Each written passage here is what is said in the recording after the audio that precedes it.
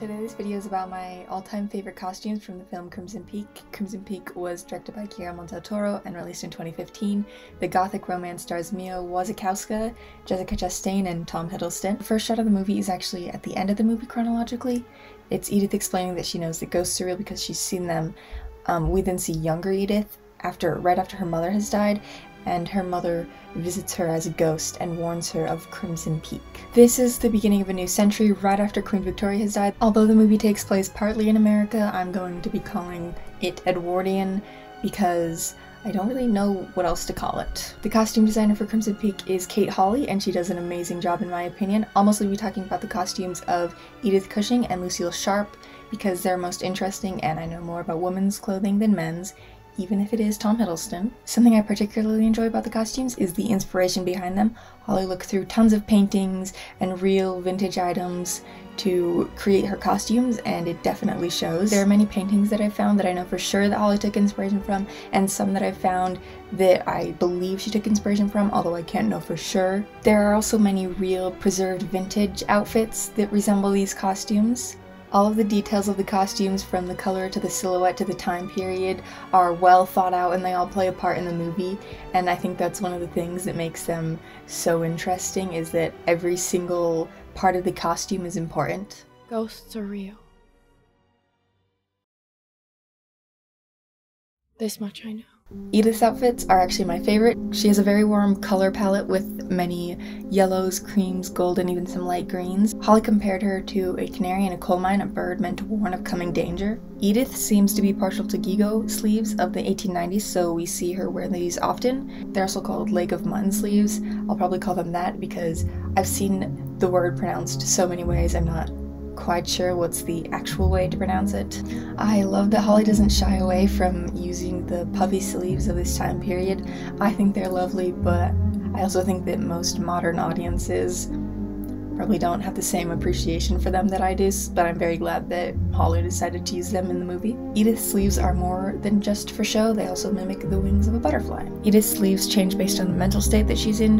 When she's sad or scared, they seem to deflate, and when she is less freaked out by the ghosts in this movie, they do the opposite. When we first see Edith, she's a child and wearing a black morning dress, and then she's wearing her nightgown. Both of these dresses are very similar to outfits that Edith wears later in the film, which is a very cool resemblance, although I won't talk about these two costumes in very much detail. Next we see Edith wearing a gold walking suit. Holly named many of her dresses, and this one is called the Buffalo Bookworm. The dress consists of a black shirt and black tie, a double-breasted jacket with large buttons, a long skirt, a matching sailor hat, and very small skull pin on the tie that is barely noticeable, but it is a cool detail. Around this time, women's clothes occasionally reflected menswear, and in this scene where Edith attempts to pitch her book idea, that fact is evident. Contrasting against the other women, Edith's dress is simpler, more sensible. The other women are wearing dresses covered with lace and feathers and all sorts of frills that make them seem cluttered and help Edith stand out. Although I do like the frilly dresses, they're some of my favorite from the time period, but it does help get the point across. This dress is also reminiscent of a particular cycling suit from the 1890s. Around the 1890s and early 1900s, sportswear became a bigger thing for women especially, and it's cool that we see a little bit of that in the film. She also wears this outfit when she visits her friend Alan a little bit later in the movie. Edith's hair is interesting because it is reminiscent of the Gibson girl style that was popular at the time, although not quite as big. This is one of the only ways that Edith wears her hair the whole movie. While Edith is talking with her father, she's wearing the same gold skirt but has changed her shirt for a white blouse with small wreath gold pleats and leg of mutton sleeves and floral embroidery. She wears this style of blouse often throughout the movie. When she works at her father's office, she again wears a similar blouse, this time with a tie. Again, we get to see Edith's feminine side along with the more masculine touches as she tries to enter a more male-dominated workplace. We see Edith in a dressing gown in the comfort of her own home, similar to the tea gowns that were popular around this time. It's green with small flowers decorating the front and a black ribbon tying it together.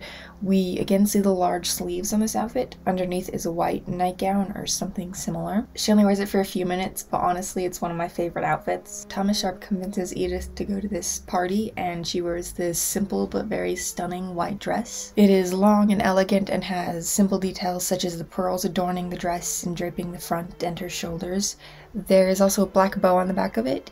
Edith also wears a matching cape with the high collar for a few moments. The style and silhouette of the dress match many turn-of-the-century evening gowns, Although Edith's dress is clearly a bit more modernized, this is one of the few times Edith isn't wearing her signature puff sleeves, but she still stands out against the other women who are wearing darker colors and less modern dresses. There are many paintings from around 1901 that have dresses similar to Edith's. As an example, John Singer Sargent, a painter who it seems was a big inspiration behind many of the dresses in the film, painted this artwork. It is titled Madame Pierre Guitreau or Madame X. Apparently the straps slipping off of her shoulder and the way she was dressed or posed was so scandalous that the model for the painting was publicly humiliated. Quite unfortunate. Edith's hair is similar to how she's already been wearing it, although it's a little bit fancier now, with swirls and jewels in it. To go on a small tangent, I think Mrs. McMichael's dress is very strange. When I first saw it, I was quite confused, as I had never seen anything like it. That is until I found this painting by Sargent with a very similar outfit. Here's another one I found later. I'm not sure if dresses like these were actually worn, but this might be one of the few costumes in the film that I don't really love. Edith wears her golden yellow skirt and her cream blouse in the scene again, called the picnic dress. It is paired with a hat covered in flowers and black bows and feathers. Hats like these were common at the time. They often had flowers and feathers, or even full birds occasionally. She also has a very cool belt that's shaped like hands. The belt is based on Victorian mourning jewelry, more specifically a pair of earrings that Holly found. Holly said that she wanted the belt to resemble Edith's mother's hands. This is another one of my favorite outfits, as the pink flowers and the golden skirt and the color palette in general looks so pretty. This is also the scene where Edith is most meant to resemble a butterfly, but I'll get into more detail about that later. The next dress that Edith wears is called the Heartbreak dress. It is a brown yellow color made out of a pleated fabric similar to her blouses, with ruffles around the sleeves and neck. Around the ruffles and around her waist are embroidered black designs. She still has large puffy sleeves, but they are considerably smaller. I came across a painting by Gustav Klimt and instantly recognized the dress. I then went on a search to see if Holly had actually used this painting as inspiration, and sure enough she had. This dress has the same sleeves and pleated fabric as the painting, although it's a little bit of a different color and it doesn't have the embroidery. Edith wears this dress with both a shawl and a long black coat in different scenes. This is the dress Edith wears not only when Thomas breaks her heart, but also when her father dies, so obviously where it gets its name from. Edith wears a black mourning outfit to her father's funeral, and even though we only get to see it for a second, Holly apparently put a lot of effort into it. It's a bit sad that we don't get to see more of it, honestly. We can see that it has a high neck black hat with netting, and that's kind of all we can see. Here are a couple real Edwardian mourning dresses for comparison. But regardless, the most important detail of this outfit is the dark red ring that Edith is now wearing. Thomas has proposed to her and she has accepted. When Edith arrives at Allerdale Hall, she is wearing a honeymoon outfit, as I saw someone else call it. She has a long cape cloak over top one of her yellow dresses. It has flowers and a large ribbon decorating the front. She has a hat with matching colors and flowers. Instead of Edith's usual warm colors, the cloak is gray, purple, and blue. The blue is meant to represent Edith's marriage with Thomas and her entering into this new unknown place. This place contrasts so heavily with Edith's home, draining all the color and warmth out of Edith's life and even her costumes. Even the flowers that decorate her outfits are ominous warnings. They're violets meant to signify mourning. Although that wouldn't concern you, would it, Edith, our very young Jane Austen? Though she died a spinster, no? Mother, please. That's all right. Actually, Mrs. McMichael, I would prefer to be Mary Shelley. She died a widow. One of the first things that Edith does after she gets to Allerdale Hall is take a bath, which looks terrifying and is not what I would have done. We can catch a glimpse of her underclothes, as well as a fringe sort of shawl that she wears. The shawl matches her color scheme. Similar shawls or capes were common around the late Victorian era, all the way up to the 1920s. We can see that Edith's corset is a golden color, but unfortunately we don't see it very much other than that. However, what we do see seems to be a good mix of historically accurate and fitting the aesthetic of the movie. She wears a long pinkish colored chemise under the corset, which is pleated similar to her blouses. The clothes are meant to convey how vulnerable and out of place Edith is, and I think they do that pretty well. After this, we see what I think is Edith's most iconic outfit, her nightgown. It fits the gothic romance title very well, and it's my favorite outfit. It's so pretty. The high neck pleated fabric and large sleeves that she wears so often are present, but they seem to be amplified. The size of the sleeves are the most important. In this dress, we can see very well when the sleeves deflate like a hurt butterfly. The smallest that the sleeves ever get are towards the end of the movie when she is injured. Edith's hair is down and wavy, framing her face. She is meant to resemble pre-Raphaelite art, specifically a painting by John Everett Millais called The Bridesmaid. This nightgown creates a ghostly effect, especially when she's running around the mansion's dark hallways, and it looks absolutely haunting. I love it. Edith wears a robe over her nightgown, a green dress with patterned gold leaves, big sleeves, and a long bow. The leaves remind me of the other dressing gown that Edith wears, with the flower and leaf designs. Again, this gown is similar to the tea gowns that many women may have worn around this time. Edith wears a bright yellow dress called the Nancy Drew dress. She wears it while she explores the large, decrepit mansion. Unsurprisingly, it has large 1890s sleeves. There's also a black bow on the back of the dress and beautiful designs of flowers on the sleeves. She also seems to wear this same yellow dress, or maybe a very similar one, with a dark green jacket of sorts. It has yellow and orange details and a very fun high neck. This is what she is wearing when she's informed that Allerdale Hall is nicknamed Crimson Peak. That's when you'll find out why they call this Crimson Peak.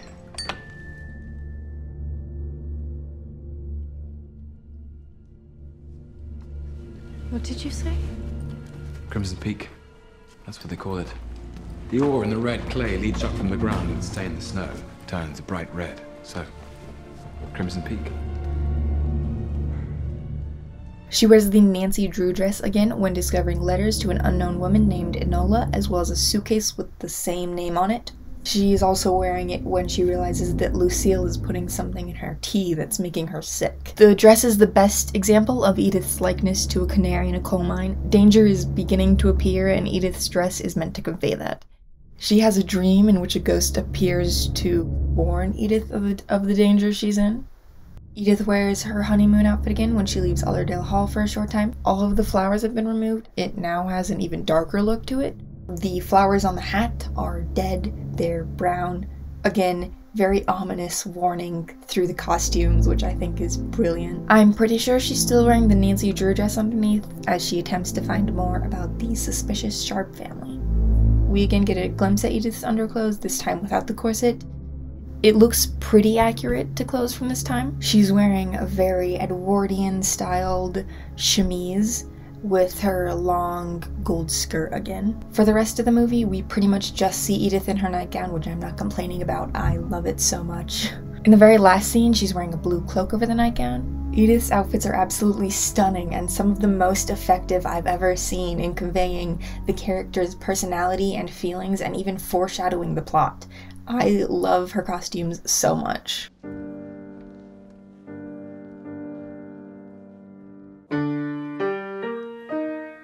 Lucille is the older sister of Thomas Sharpe. Because the Sharpes have lost most of their money, Lucille wears dresses that resemble the 1880s period. Did you see his suit? It was beautifully tailored, but at least a decade old. I can see that you observe far more than I did. And his shoes were handmade but worn. While this may not be the most historically accurate, the decision to have Lucille's dress look older than Edith's dress helped viewers understand the difference between the two women, and I think it's a pretty cool idea.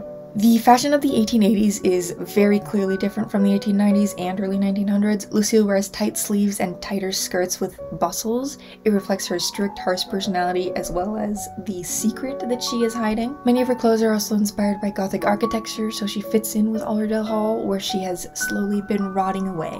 Lucille often wears dark colors like blue and deep red. If Edith is a butterfly, then Lucille is the moth.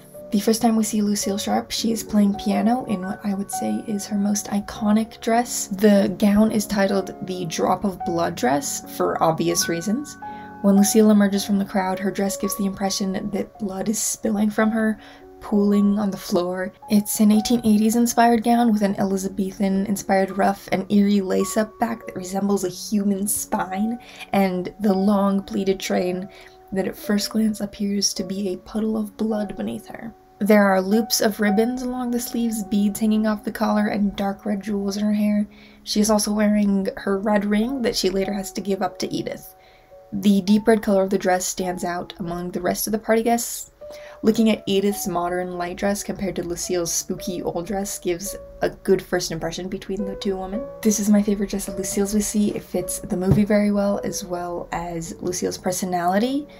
It also is, I believe, the only dress in the movie that is actually a crimson color, sort of meant to warn Edith, again, of Crimson Peak. The next dress that Lucille wears is just as spooky. It's black with a red flower on the front and lace details. We again see the 1880s inspiration in the silhouette and long bustle. There are dark leaves and little tassels around her neck and down the front of her bodice, called passementerie, I believe. Her collar and cuffs are also trimmed in white lace. She has little black fingerless gloves, which are very fun. I would say the most interesting part of her outfit is the hat that she wears. Like I said, her clothes are inspired by architecture and her hat is inspired by gargoyles. If you look closely, you'll see a face on the top of her hat. It looks like many hats from this time period, but with a spooky twist. I would say that this is the scene where the differences between Edith and Lucille are the most obvious. Edith's light-colored and more modern style is a big contrast with Lucille's dark and old-fashioned dress. In this scene, Lucille indirectly compares Edith to a butterfly. Oh, I hadn't seen them. They're dying. They take their heat from the sun, and when it deserts them, they die. That's sad. No, it's not sad, Edith. It's nature. It's a savage world of things dying or eating each other right beneath our feet. Surely there's more to it than that. Beautiful things are fragile. At home, we have only black moths. Formidable creatures, to be sure, but they lack beauty. They thrive on the dark and the cold. What do they feed on? Butterflies, I'm afraid. She is very clearly telling the audience how she feels about Edith. Near the end of the movie, she even has butterflies in literal cages. Lucille wears this dress once again when Thomas announces that they are leaving Buffalo, this time without the red flower. Also, let's take a moment to appreciate Thomas's glasses. I think they're very fun. Apparently, Lucille was wearing very tall heels the entire movie to make her taller, which is very impressive that she managed to run around in very tall heels with these costumes and in general, so good for her. While Edith takes a look around Allerdale Hall, she and Thomas run into Lucille in the kitchen. Lucille is wearing a blue dress in the same shade as her brother's coat. Her and Thomas also seem to match Allerdale Hall, almost like after spending so long there, they became a part of it. The blue dress has a similar sort of silhouette to the Drop of Blood dress, but obviously less extravagant. It has similar details along the front to the black dress that she previously wore with the leaves and tassels. The appliques also decorate her back and sleeve cuffs. We can also see a little cameo that Lucille wears at her neck.